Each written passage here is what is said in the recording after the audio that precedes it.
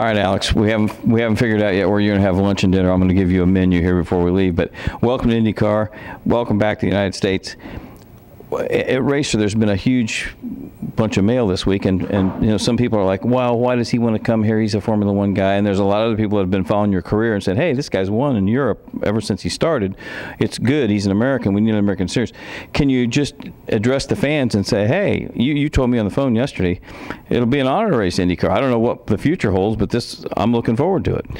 No, 100%. Obviously, the majority of my racing career and life has been spent in Europe, but I'm very honored to have this privilege to be able to drive for Andretti Autosport and race in IndyCar, and it is something entirely new to me. It's strange to come back to the States and feel like it's a little bit of a shift, but it's been a great experience so far, and I really can't wait to drive next week. When you were growing up, I think I've read a couple stories, you watched kart racing, and you said even the last couple of years you've watched it. But a lot of kids that grew up in go-karts or whether they ran, their goal was Formula One, and you said something yesterday that really hit home. You've been over there since you were 17 years old, and that's always been your goal. So when you finally get in it last year, it's hard to walk away.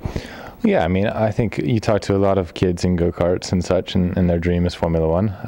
You're told that it is something pretty special. And so from when I was 10 years old, that was always kind of my focus, and I knew that I needed to race in Europe in order to make that happen. So when I had that opportunity, I jumped at it, and I've been over there trying to make that happen since then. And to be able to race as we did last year was an accomplishment of what we had worked for. Obviously, it wasn't as much as you'd like to do, being only 5 races, but nonetheless, we represented I think ourselves and America very well, and it was a positive experience. But looking forward, I think this is just as positive, and I have a very clear objective of what I want to accomplish, and hopefully we can do that from the very beginning.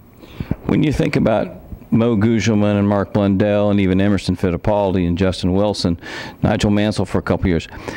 Mansell's a little different since he was a world champ, but those guys, when they came over here, I remember Blundell and Gugelmin were like, we want a chance to be competitive again. And I think the best thing about you coming over here is you're stepping into one of the best teams, and you're going to have a great support system. No, 100%. That was part of a major kind of deciding factor for us, was the fact that Michael and Brian were going to be very involved in the program, and they're both racers, so they both understand what it's like and what a driver goes through, and for me, having to learn a lot in a very short period of time, it's amazing to be able to have that resource to kind of rely upon, and it's something that I'll be maximizing as much as I possibly can. This is just my opinion, but I just remember Mansell saying, I'm going to have an easier time learning ovals than guys going to Europe to learn Formula One, like when they switched places basically that one year. But will you look at this and think, okay, I've got this great team that's been running these races forever and ever, and if you have a good engineer and you get comfortable, road racers seem to be able to adapt to ovals much better than oval racers adapt to road course racing.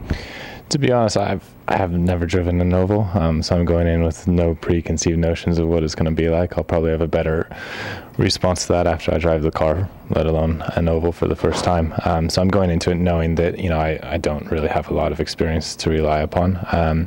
The road and street courses I'm very confident for, and I know that it's something that I'll be able to adapt to quite quickly. But the ovals, I'm going in and going to take it one step at a time. And I think that I'll be able to adapt. It's just we need to do it quite quickly because obviously the second race is an oval. Yeah. Okay, what's your test schedule? Do you know it yet? I'll be driving in Sebring for a couple of days before St. Pete, which is obviously positive to be able to drive the car prior to the first race. And yeah, I'm really looking forward to driving a race car. It's been 3 months since I've driven last, so can't wait. The other thing I said to you when we had a phone conversation the other day, you've always been a competitive guy. You've been a winner in everything you've done. It just seems like to me that would be such a boost of energy that, man, I'm not going to be underfunded and 5 seconds off because our team doesn't have the money. You got a chance to be on the podium right away. Yeah, 100%. That's the goal, and that's what we're going to try and go out and do. We want to, go into St. Pete with as much motivation to do that as any other race. And I think that with the people that I have around me and the brief time that I spent here, we have every capability of doing that. All right, Alex Rossi, Alexander, how do you like to be referred to, brother? Whatever you want. No, we can't. All right, Alex Rossi, the latest American IndyCar driver here at Andretti's. We wish him well this year. We'll see him at Phoenix at the test this week. Robin Miller for RACER.com.